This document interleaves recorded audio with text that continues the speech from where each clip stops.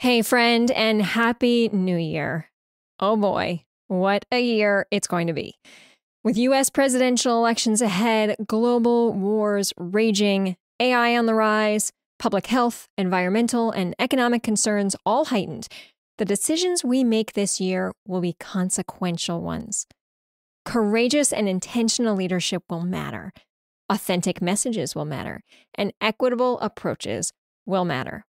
You are going to need a trusted partner as you navigate through whatever challenges unfold for you in this year ahead. And I promise I will be there with you through it all. In just a few weeks, we will kick off season 9 of the Mission Forward podcast, and it is expected to be our most incredible yet.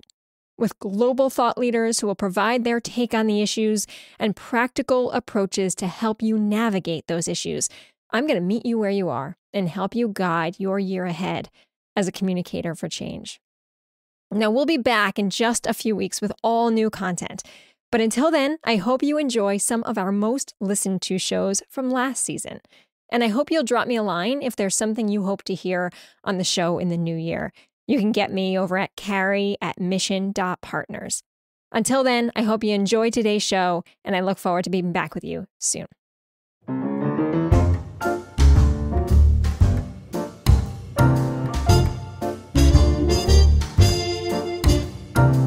Hi there, and welcome to the Mission Forward podcast, where each week we bring you a thought-provoking and perspective-shifting conversation on the power of communication. I'm Carrie Fox, your host and CEO of Mission Partners, a social impact communications firm and certified B Corporation. And if you are new to listening, well, I'm glad you're here. At Mission Forward, we take on topics relevant to public communications and purpose-driven professionals. We explore what's behind the most effective communicators and the most equitable communications, all in an effort to help you along your journey as a communicator for change. If you like what you hear, I hope you will give this show a 5-star rating and share this episode or any of our other great shows with the people in your network. And I promise today's show is definitely going to be one to share. Today's guest is Jennifer Brandel, serial entrepreneur and innovator who works between industries to address how to better design systems that listen, respond, and evolve with their stakeholders. She is co-founder of Hearken, Zebras Unite, Civic Exchange Chicago, Election SOS, Democracy OS, and WBEZ, Chicago's Curious City. Oh my gosh, I'm tired thinking about that. In full transparency, I had the opportunity to work closely with Jennifer over the last many months, which gave me an even better understanding of her work and her approach. But before all that, I remember the first time I was connected with her. It was back in 2020 when a foundation reached out to see if my team could support with some promotion related to Election SOS. That was the first time I came across Jen's work, and I remember thinking, I want to be in this woman's orbit. She is super smart, creative, knows how to make messy problems solvable, and has the best glasses around. Today, we are going to talk about chance encounters, the power of listening, and why curiosity can save us all. Jennifer Brandel, welcome to Mission Forward. Thank you so much for having me. What a delight. Oh my gosh, I've been looking forward to this for a while. And I'm curious if you will start by just telling us a little bit about what brought you to this amazing body of work that you now run over at Hearken and all of the other incredible initiatives that you oversee. Whew. Okay. Where to begin? There's so many different starting points, but maybe the easiest one will be kind of what brought me into media overall, because that was not a foregone conclusion.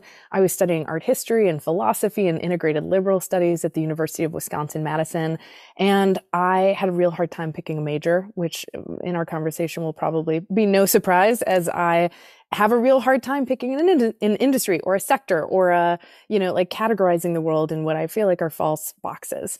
And so long story short, I was headed to a philosophy class my senior year. It was a beautiful spring day, and a friend of mine named Michi intercepted me as I was walking up to the building where the class was in. And he was like, "What are you doing now?" I was like, "I'm going to class." He's like, "You got to skip. There's this amazing guy who's going to be speaking at the student union tonight. His name is Ira Glass." And I was like, "Who? What?" And he said, "Public media." I was like, I don't listen to radio. I don't know what you're talking about. But there was something about it, and I'm not like the class skipping type of person. I remember thinking how much every class cost when I did the analysis, how expensive college was. And I'm like, this is $500 I'm throwing away. But anyway, I think it must have been like the warm spring air and the, the glint of the sun on the buildings. I'm like, let's do it. I'm going to go. And so I went, and that was my introduction to public media, public radio, Ira Glass, and the power of media, essentially of reporting. I remember being in this big hall, and for a moment, he turned the lights off and told everyone, how is the voice and just hearing my voice and what I'm saying different from seeing me and having all these other dimensions represented? And I just was blown away by everything he was saying, by the content he was playing from This American Life. And I had a notebook, and I was almost at the end of my notebook because it was at like the end of the semester. And I ended up running out of room taking notes from what he was saying and was writing it in pen on my arms because I just didn't want to forget. It was so like speaking to me that literally I was trying to inject it in my veins. And like the next day I started volunteering at WORT, the community radio station in Madison, because I was just so moved by what radio could do, what media could do, the power of the creative storytelling. And lo and behold, I wrote a really bananas cover letter for an internship to NPR on like vellum paper with, I hand calligraphied it like I was an art student before anyway, long story. I wrote a really bananas, like internship letter, and they called me up and they're like, do you want to intern at the arts desk? And I was like, no, thanks. I have already planned to go to Italy for a while to caretake on someone's vineyard for a bit. And then I came to my senses and called them back like 2 hours later and was like, wait, can I do this? I'm so sorry. Like I had no idea anything. So I found myself in NPR like 6 months after hearing Ira Glass, surrounded by all these amazing people who I had no idea who they were, which was kind of great because I had no fear around them. I was like telling other interns, I'm like, I'm going to lunch with this guy, Corey Flintoff, and blah, blah, blah. And they're like, oh my God, you're asking them to lunch? I was like, yeah, what's the big deal? He seems like a nice guy. So it was kind of great that I had this beginner's mind because I was just like thrown into this. Now what I understand is an incredible and important legacy in media, just through the power of skipping class one day. That's amazing. I love that story on so many levels, but it is so purely Jennifer Brandel because you have this optimistic spirit about even the most complicated issues, right? We have worked together on some issues related to local news and the news sector, but not just that. I mean, really broadly, everything you touch is touching issues of democracy. And those are some of the most complicated conversations to be having today. And yet you bring an optimistic spirit to that work.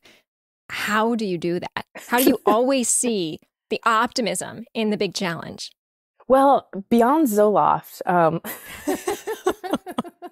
which, truth be told, I am on. But I've always been this way. I think Zoloft just really helped me through the pandemic and some serious hormonal changes.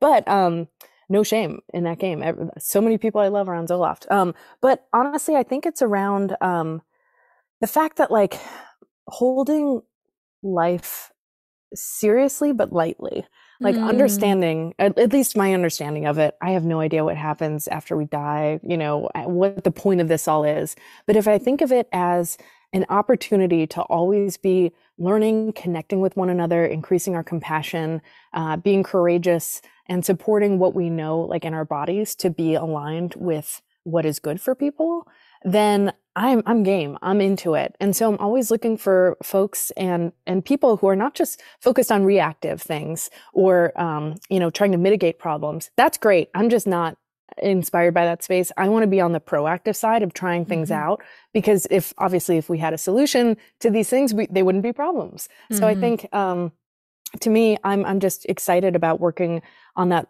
edge of what are the things we haven't thought of or tried, or what has not worked in the past, but it might be the right time to try now because the context has shifted. Where can we get wisdom from many different areas, times, geographies, altitudes, et cetera, that could help us right now? So I'm kind of voracious in bringing together lessons from all sorts of things, mysticism, scientists, conversations with my neighbors, like they all connect to the work. So, Yeah, you can find a connection in anything. And I think that's the beautiful thing about your work. For those who don't know you, and I suspect there's quite a few listening who do, but for those who don't, tell us a little bit about Hearken.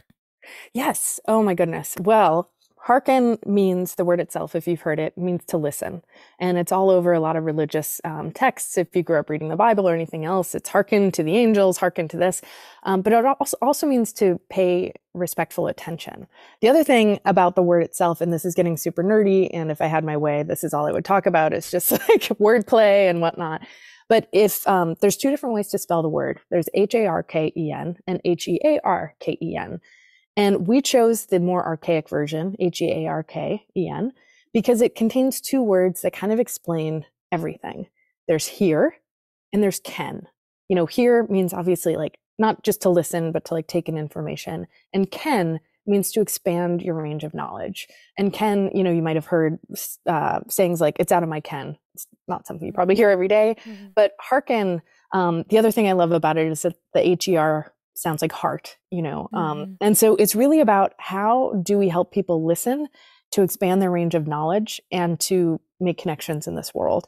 And so Mission Partners has helped us in a lot of ways really reposition and think about what it is we do, because we've kind of become synonymous in the journalism sector with like a technology that helps listen and respond to the people that newsrooms are trying to serve, or, a framework of this public powered process. But we're really adaptable to any problem set in which stakeholders and the people their decisions affect are too far away from each other, and we're trying to bring them closer and have these moments in which they can connect. So mm-hmm. At the end of the day, we're a social impact consultancy that uses this power of engagement to impact and influence systems for public good. And that could be sectors or, particular newsrooms or whatnot. Like we've worked with Sundance and the Carter Center and, the BBC and local tiny media companies, like up and down the chain. We see these same problem sets evident. What really struck me the first time I met you and has continued to sit with me is that you developed Hearken before COVID, before the largest racial unrest that our country has seen in recent history. You were thinking about the spaces that existed within systems, the spaces that existed between those who sit in powerful positions and those who are members of a community. And you realized that there was something that needed to happen to close those spaces for democracy to really work at its best, right? And I think when you think about democracy, you're not just thinking about government entities, you're thinking about democratic practices, participatory practices, civic engagement, right? Yep. Collectively. And then we think about what's happened over the last few years and how relevant your work has become, even more relevant than it was in 2015, how necessary your work is. So I'd love for you to share an example of how your work is playing out in systems and institutions, in this idea of, you mentioned it at the top, that this is not just addressing an issue in a sector. You're really thinking holistically about how sectors across the board can consider their role in advancing more democratic ideals and practices. Whew, okay, where to begin? This is a great, juicy question. Maybe I'll start with a brief story about kind of my personal experience with feeling the pain of this distance between people mm-hmm. who are in power and people who their decisions impact. So, as I mentioned, I didn't necessarily study journalism. And even when I was at NPR, like, I wasn't doing journalism. I was, helping research. I was getting the mail. I was, producing little things here and there, but I wasn't getting journalism training. And I started pitching WBEZ, the public radio station in Chicago, where I was living after my 20s. And I ran around the world, was like a grape picker in Tasmania and psychometric test developer in Montreal. I wrote like, this is something I don't know that I mentioned to you, but I would write, I was a pen writer for an exotic dancer, writing a sex ed column in a paper. Anyway, it was a wild 20s. But the most interesting woman alive, Jennifer Brandel, everyone. No, but I ended up, in Chicago in my 20s doing all sorts of random things, trying to make ends meet and make rent. And I was listening to the public radio station and I was like, I should start pitching them story ideas because I'm seeing all these cool things happening. Long story short, I kind of taught myself how to do public radio through pitching the station, working with them and just by doing, which is how I like to learn. And one day I went from, pitching them stories to them pitching me stories to then suddenly being in the newsroom at the editorial table where decisions get made. And I remember it's like the day before that, I had no power to determine what narratives, information, frameworks, metaphors, etc., that my community got. And then the next day, I felt like I had way too much power. It was too much responsibility. And I didn't understand how, no matter how smart, diverse, thoughtful, etc., the people in the room were making decisions on behalf of all of Chicago, which is millions and millions of people. I was like, how can we be sure that we are helping them get their information needs met? We have a lot in common. We do not know what it is like to be a new migrant to this country or the city. We do not know what it is like to live on minimum wage. We do not know, fill in the blanks. And it felt impossible and like we were set up to fail to be in this position to assume that we knew best. And so another chapter of my life in my 20s was working for the Baha'i faith. They are an independent world religion, started in the 1800s out of Iran. Their prophet is this man named Baha'u'llah. And I was working for them, helping to translate their faith to non-jargony language so that more people could understand what the faith did. And they had this absolutely transformative approach to community building, which was this humble posture of learning. And instead of, like many religions or even NGOs or whatnot do, instead of going into a community and saying, hey, we see a problem that we know how to solve, let us teach you how to do it, and then we'll make sure you can do it, and then we'll leave, and, hooray, hooray. They didn't assume that they knew what was best for people. They assumed that the people closest to their problems knew what was best for them, and they were just there to help. And so they had this approach, which is, we have two hands, how can we help you? Versus, we know how to solve your problems. And I thought that was so mind-blowing. And when I looked at every industry, journalism included, we were taking the opposite approach. We know what's best for you. We know what information you need to make decisions. We know what's important to you. And you can't. It's just frankly a lie. And so I just kept thinking about, how do we close these gaps in the systems between these decision makers? And in part, it's really a problem of, how do you take a system that's closed and make it open? How do you take a system that's top-down or hierarchical and allow some channels for bottom-up grassroots feedback to come in? And then how do you make that part of your workflow so that it's not a nice-to-have thing you do every so often, but it's actually core to your principles, so that you are essentially user testing or market testing everything you make, whatever products it is, whether it's content or actual tangible goods. You're always in sync with the people that you're serving because they get a chance to weigh in. And it's not just with a focus group once a year that produces an 80-page white paper that no one reads. It's actually a commitment to continuous learning and evolution. Right. So where do you then come in to the work? Are you coming in at the highest levels with the people who are in those positions of power who say, okay, we get it. We realize there's a better way of doing this work. Help us figure it out. Or do you come in at maybe a lower level where someone's saying, this system is not working for us. You've got to help us think about how to manage the upward elements of the system. Tell us how that works. That's a great question. I mean, really, there is no title and correlation between people who see the problems and people with the ability to change them. So we hear from interns and low-level, early career people in an organization who say, I see a problem and I know our system is totally screwed. And we hear from CEOs and the people in power who say, oh my gosh, this thing isn't working and it's clear and we need to figure out a new way to do things. So it really is that insight of a system not being healthy and not having the right flow and call and response with the people you're serving is something anyone can really recognize. And we get those emails from every part of the chain. But at the end of the day, to do this work, it's culture change work. It's change management work. It's technology work. It's incentives work. And that can really only be funded and supported by the people at the top, because the lower level employees don't have the budget, the clout, or the decision-making power to do this kind of work, although they can do experiments that we can help them with on very low levels to prove out the theory. But they unfortunately just aren't in a position to make that change themselves. I remember asking this question to Tina Rosenberg, who was on the podcast a while back, and I am a huge fan of her work and solutions journalism in general. And I remember asking her if she could name a system that she believes is working just the way it should be, right? She's like, it's an impossible question. But do you, right? Like, are we driven by the ideal of a system, or do we know that there is, in fact, a model that works? Wow. I look to nature when you say that question. The immediate thing that came to mind was that the intelligence that exists in our world holistically knows what's up. It adapts, it generates. And obviously it's not like working as it should because climate collapse, et cetera. But these individual systems are incredibly adaptable. They are able to usually over time, if they're given enough time, adapt to changing conditions and make sure that life can be sustained.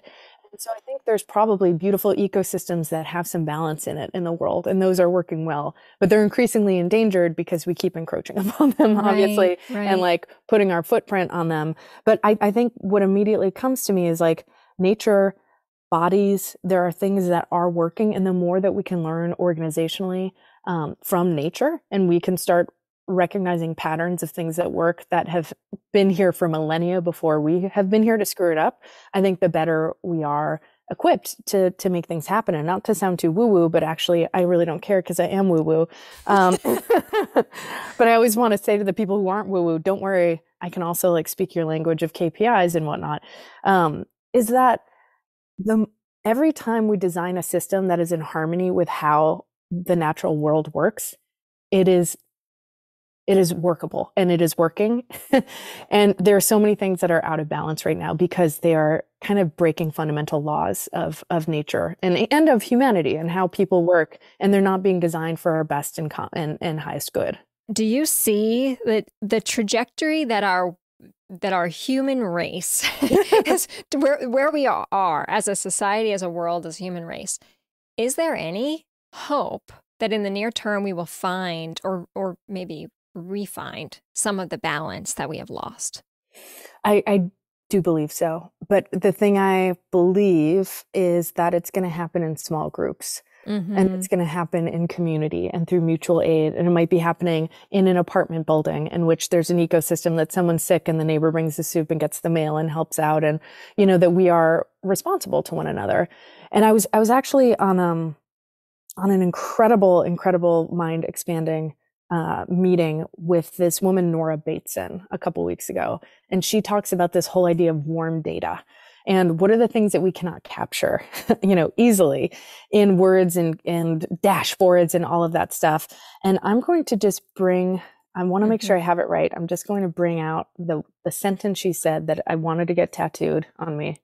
I don't have tattoos, but if I did, I might put this one in. When we think about any of these systems that we're involved in, if they are on some level asserting that or pretending that people don't need each other, they are harmful. And if they are dividing people who might otherwise be able to help each other, they are harmful.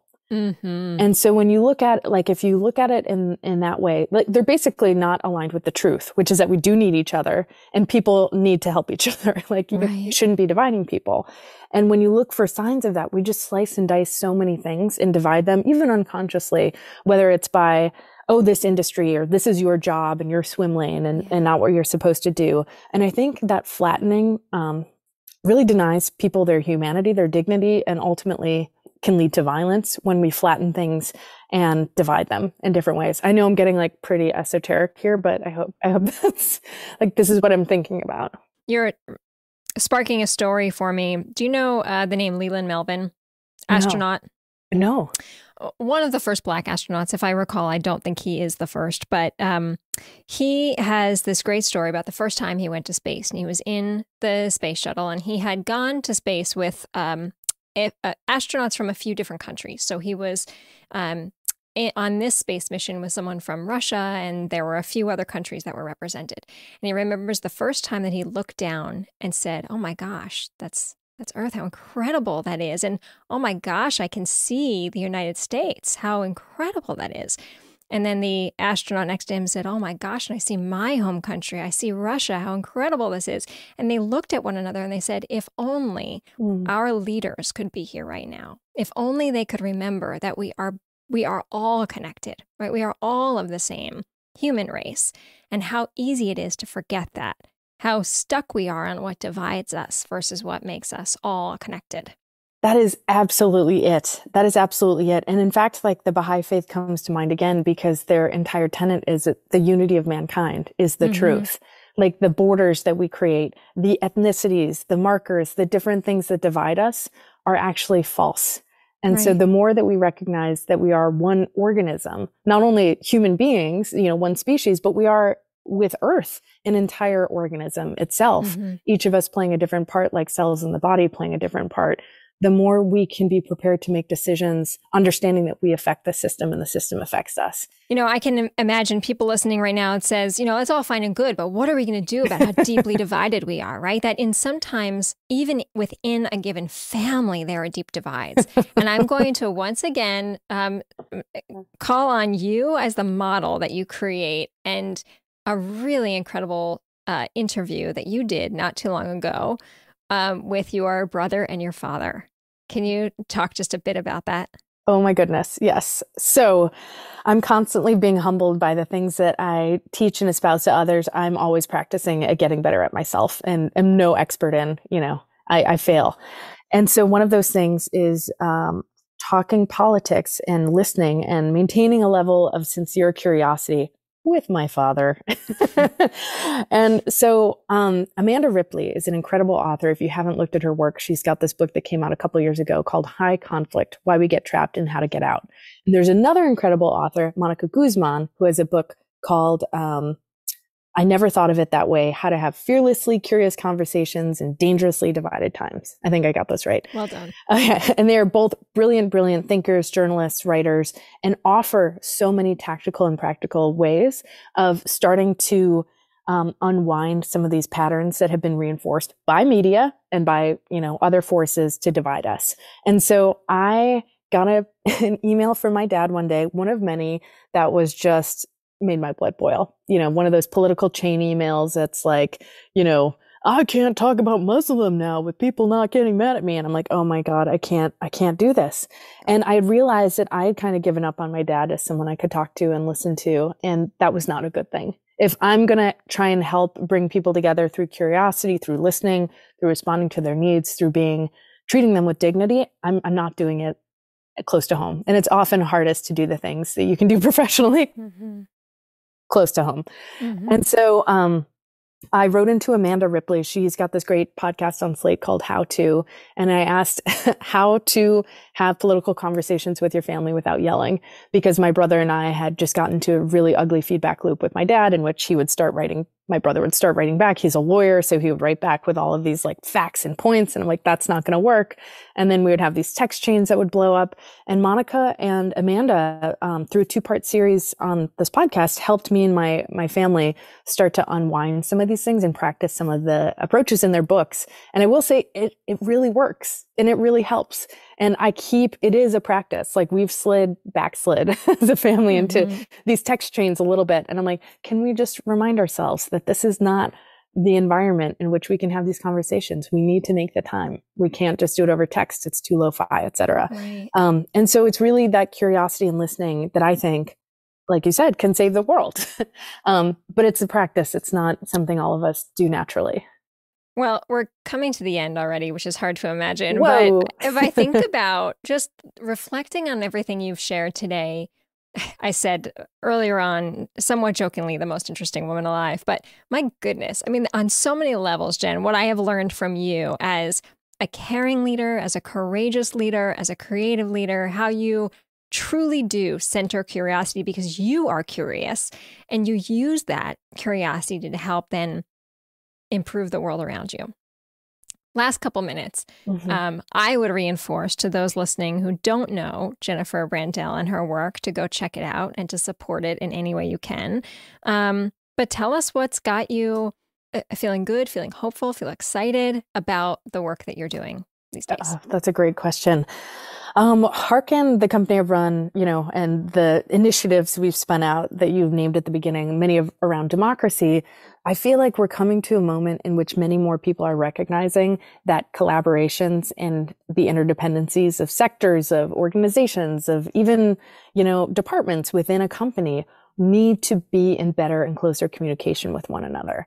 And the more we divide and silo ourselves and separate the work, it's at our peril. We're missing insights. We're missing opportunities to leverage one another's work. We're being less efficient. All of these things translate into the workplace of basically making our lives harder.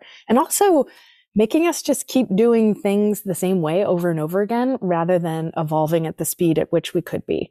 And so I'm really excited with our Democracy SOS work. We're going to be doing a lot of work pairing civic organizations.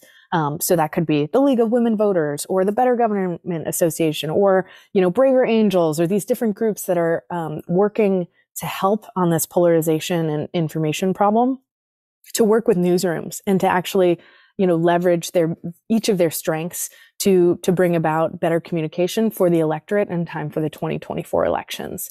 So it's a big challenge, an exciting one, but anyone listening, if you have work that you feel like journalists could or should be using, that's research, information, tactics, etc., or you're in a newsroom and you want to find people to help you because you have fewer staff than you used to and you need research or information on voter guides or whatever, reach out. We're here to help matchmake and help facilitate those collaborations so that we aren't just all in our own corner doing the same thing, but we're actually doing it together. Amazing. And you said it so well several times throughout, the power of closing those gaps when we see them and what they can do for society as a whole. So thank you, Jennifer Brandel, for all of your work and for the work of your colleagues. It is so inspiring, and I'm so glad to have this conversation today. A delight. Thank you so much, Carrie. And I'm really honored to be on your podcast.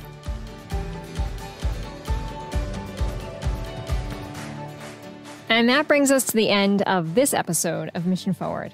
Thanks for tuning in today. If you are stewing on what we discussed here today, or if you heard something that's going to stick with you, drop me a line at carrie@mission.partners and let me know what's got you thinking.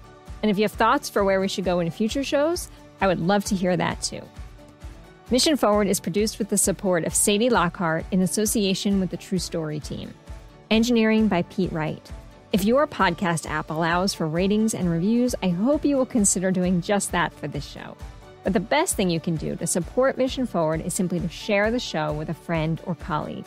Thanks for your support, and we'll see you next time.